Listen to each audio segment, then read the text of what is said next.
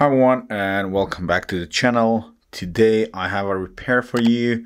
This is a baby monitor camera that belongs to my brother, and the complaint that I got with it is that when plugged in it's not receiving power unless the connector is specifically aligned with the camera. I'm not sure if you're gonna be able to see this, but when I move the connector at a specific angle, there is a small light just down here that powers on or off. Let me try and zoom in to show you that. And I also reduced the lights that I have, so the light is just over here.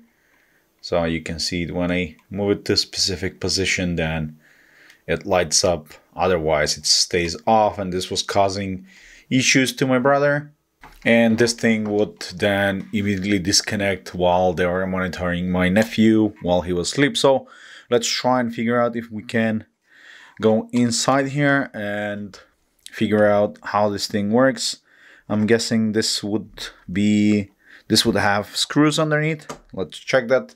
And before going any further, let's thank today's sponsor, which is Altium Designer, Altium 365 and Octopart. Ever since I started using Altium Designer, I elevated my prototypes in a whole different level, where instead of just using breadboards, I'm now able to design PCBs for my projects.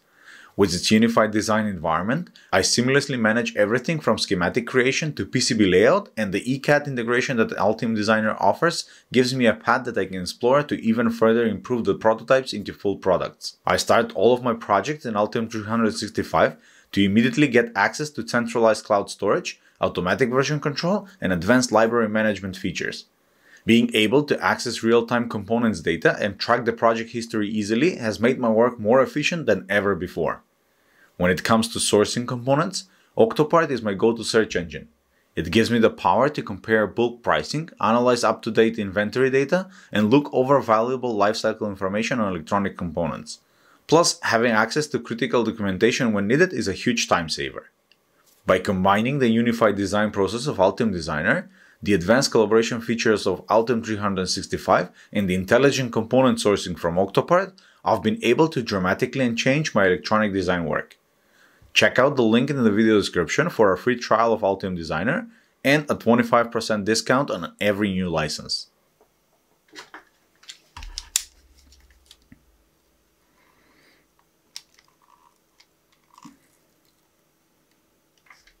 So yes, we have a screw there.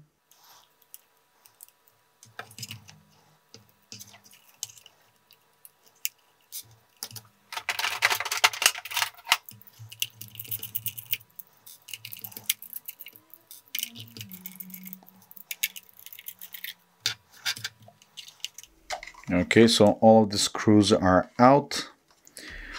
Are there gonna be any clips? No, we're off. So I can see the barrel check there. Let's pop this circuit board.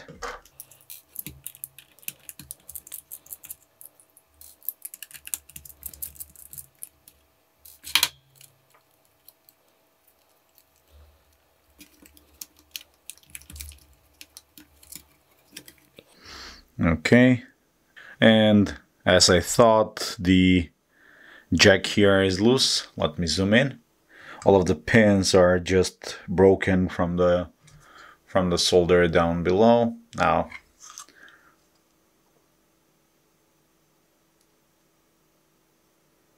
let's heat up the iron and resolder those.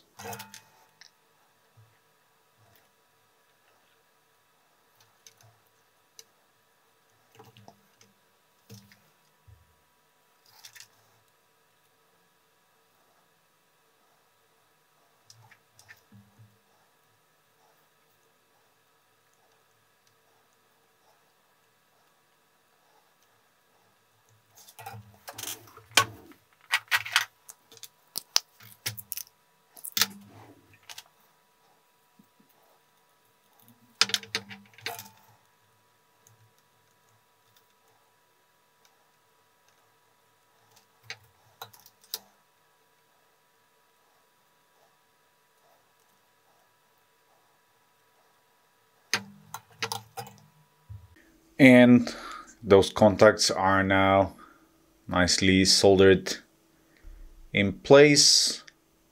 That was a bit difficult to solder because of this large ground plane that was sucking a lot of heat, but once it got warm, then it was okay. Now let's do a bit of cleanup with some IPA.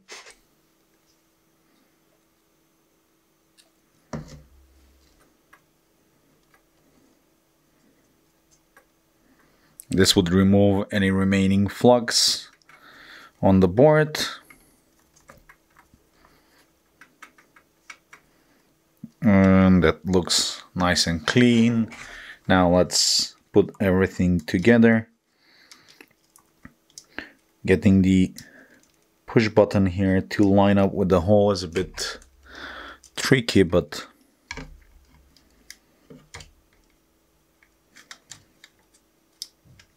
yeah, with the right angle then it goes in nicely. This is the I'm guessing antenna for a remote or some sort.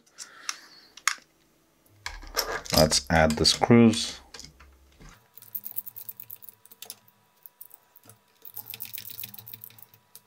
Okay, and before going any further, let's test it out. And we have the green light.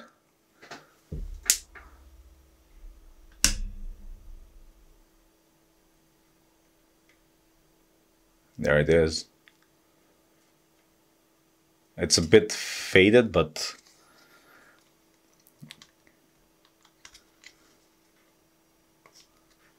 I'll remove the plug. There it goes. And if I connect it again, there it comes. And it no longer goes off when I move the cable. So let's return the cover.